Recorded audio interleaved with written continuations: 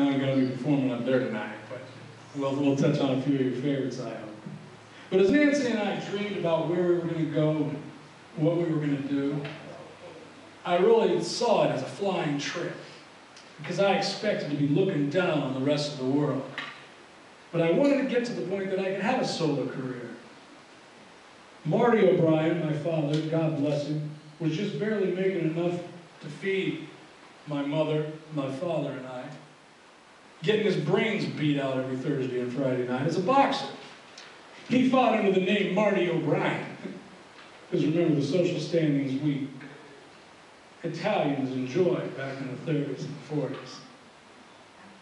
But my mother Dolly, was making quite a name of herself with that speakeasy. Were able to fund me a little bit, bought me a nice speaker and a sound system. I started going off on my own. But I needed a bigger sound, so I sought out a big band.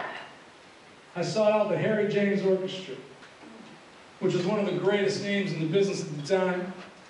And I ran into Harry, and though he was afraid, with good reason, that he couldn't afford me, we worked out a nice relationship, and I toured with the Harry James Orchestra for about a year.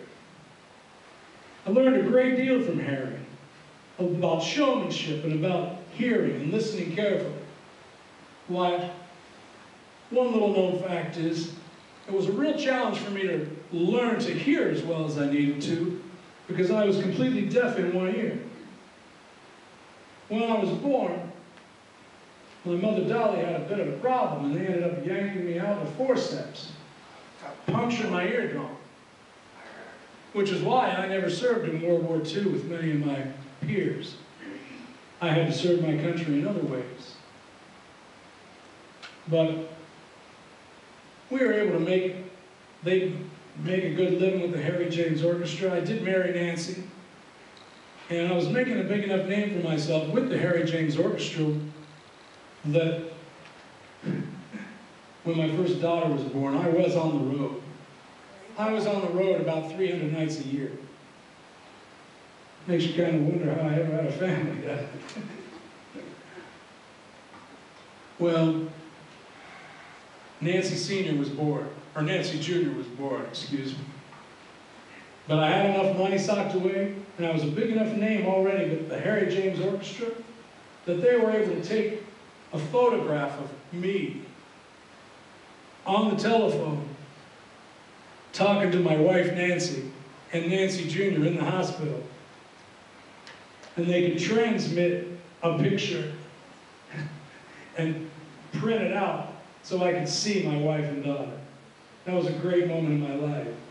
And as I talk to you this afternoon, I want you to come away with a true understanding of the passion that I had for my family, my friends, and my music. My family was, in fact, one of the most important things to me in my entire life. What was a man if he couldn't be there for his family and support them in an appropriate way? And we had special challenges, as my chosen career kept me out on the road quite a lot. And Nancy and I did have some struggles. But my first wife, Nancy, and my family were sure about one thing. And that was whatever I did it with my all.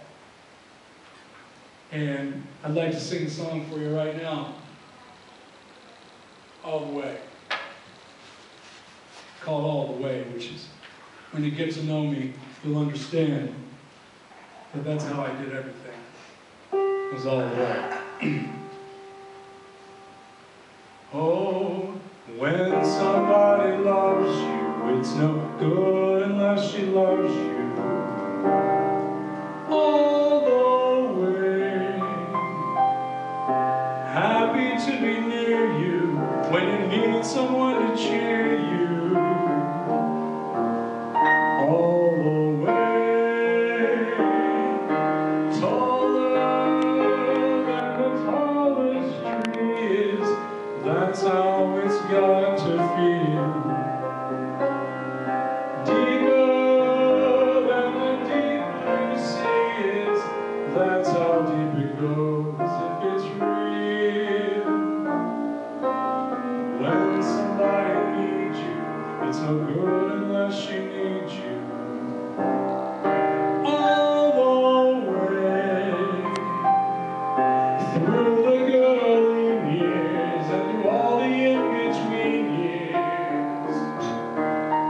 come what may.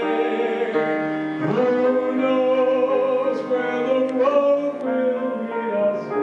Only a fool would say. But if you let me love you, it's for sure.